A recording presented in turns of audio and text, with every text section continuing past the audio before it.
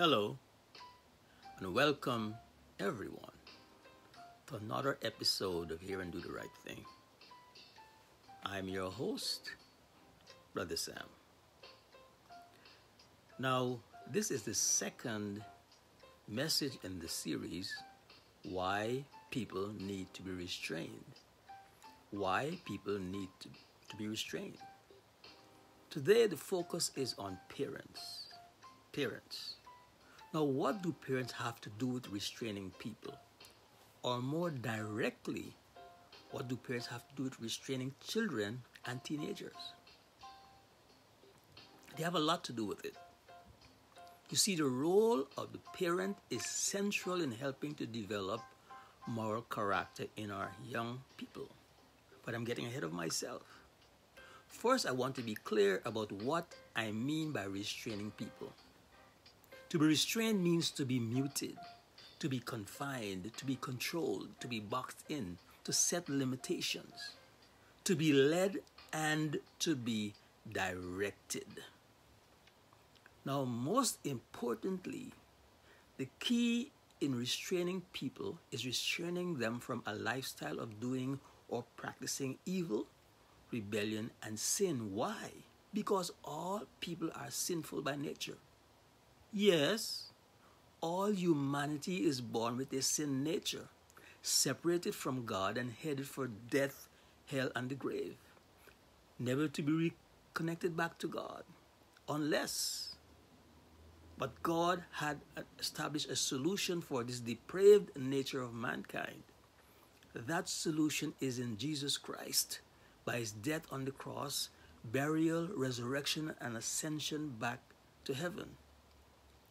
This loving act presents all humanity with a hope of reconciliation back to God, the gift of salvation, and to escape the certainty of hell and complete separation from God. So why is restraining important? Obviously, because it gives us an opportunity to resist our proclivity, our tendency to rebel, and give us a chance to be saved, to receive Jesus, to have salvation, to save us from death and the hell which was made for the devil and his angels. So parents play a central role in the beginning of our lives, through our teenage years. Now, I know that it's hard to accept the truth that babies are born with a sin nature, with a selfish nature. They look so cute, so cuddly, so sweet, right?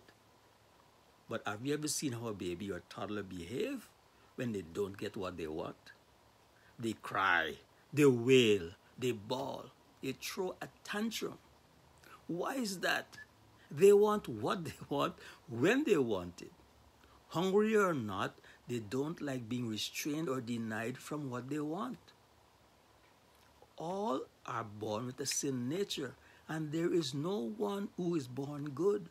No, not one, as the scripture says in Romans. And you know something? Thank God he made babies little. Otherwise, they might knock over their parents to get whatever they want. Babies need the restraining hand of parents. So parents are the first restraining authority ordained by God. Parents, yes, are the first restraining authority ordained by God. Parents have the responsibility to train a child to know what is right from wrong, to restrain their rebellious, sin-prone nature. Without the restraining hand of parents, the future of our society would be chaos everywhere. Thank God for parents. Now, do you remember times when our parents warned us about certain company we keep, certain people we're hanging out with, certain groups that we're hanging out with, some people we're running with? Why parents do this? Because they already have experience. But you're a child. You're a teenager who thinks that you know better than your parents. And you say, oh, there's nothing wrong with this group. The guys are cool. They are nice people. But deep down inside your heart, you know at least something is wrong. Teenagers, listen to this. Do you have any friends who bully people, who undermine others, who cheat on exams, who steal stuff from the department stores, and you're silent about it? Why? You don't want to be a snitch. You want to be part of the group. You want to be recognized by others. But you know it is wrong, and your parents taught you better than that. They taught you right from wrong. In addition, many people of those groups you followed have a tragic end, death, prison, or a troubled life. These are the facts. There are some of the results of the sin nature of human beings. Of course, there are many exceptions, but it's only by the grace of God that some of us survived our teenage years.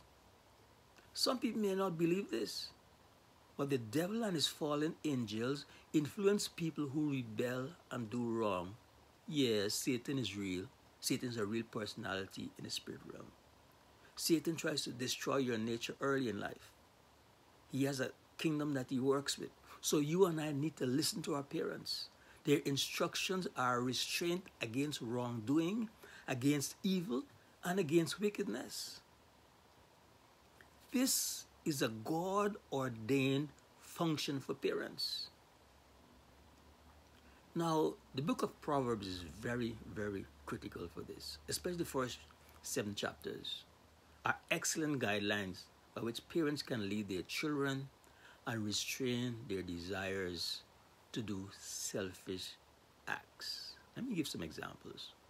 Proverbs 1, 8-10 says, "My son, hear the instruction of your father.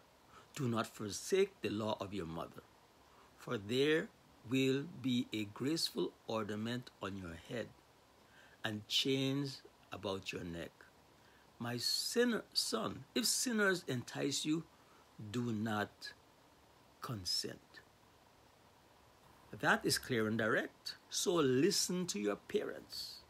Honor your parents. I'm an adult and I still listen to my parent because you can't buy wisdom. God ordained parents for this.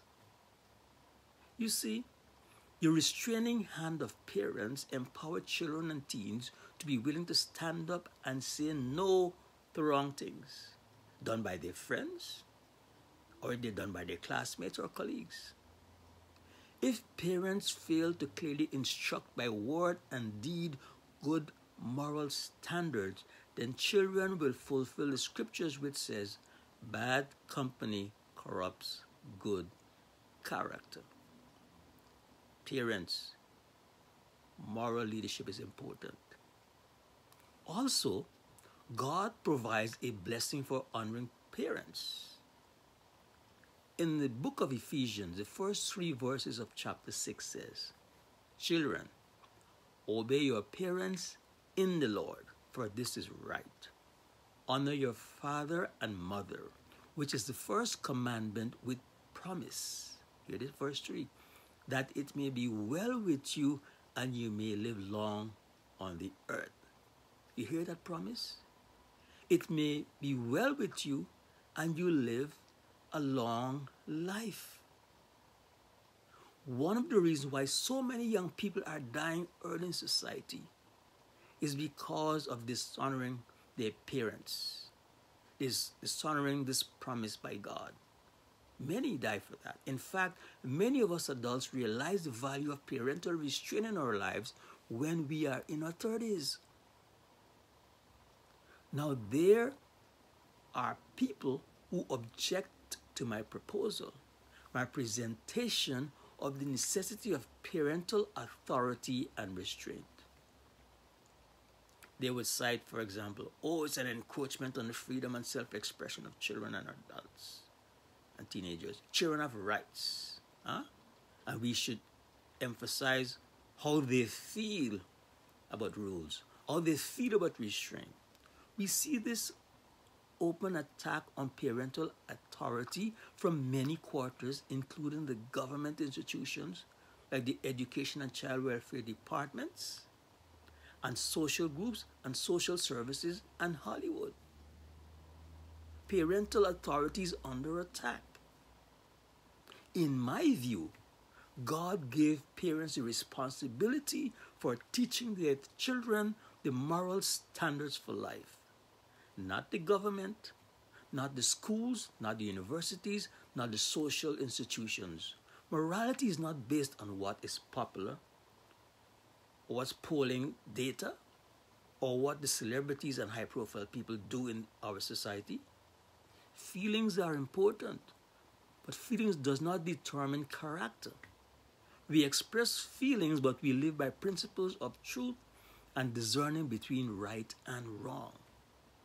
Parental restraint keeps you from sin, protects your life, and gives you a solid foundation for life relationships. Sure, many rebel, many ignore the restraint, but most to their detriment. We have seen cases where young men get shot by police for stealing, robbery, or some other violent criminal act.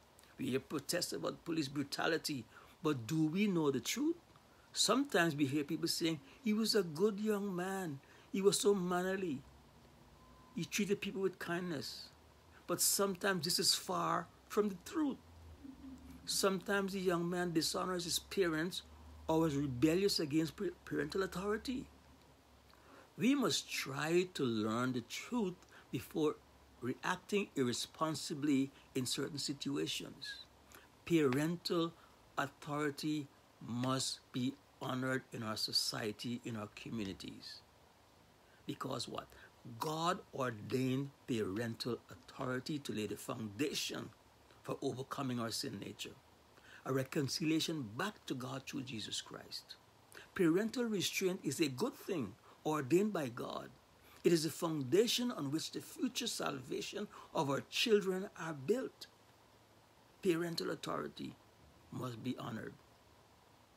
In summary, I can conclude that parental restraint is the first guidepost through which God's calling will be fulfilled in the life of every child and every teenager. So parents, please continue to restrain your children in obedience and the love of God, in walking in love. Indeed, parental restraint is a good thing, ordained by God. Honor your parents. In closing, on behalf of HATRT and BVT TV, I want to thank all of you for watching. Please share this information with others, your family and friends. We hope that the principles we share will help to advance our thinking, especially in the lives of our young people. We would like to hear from you.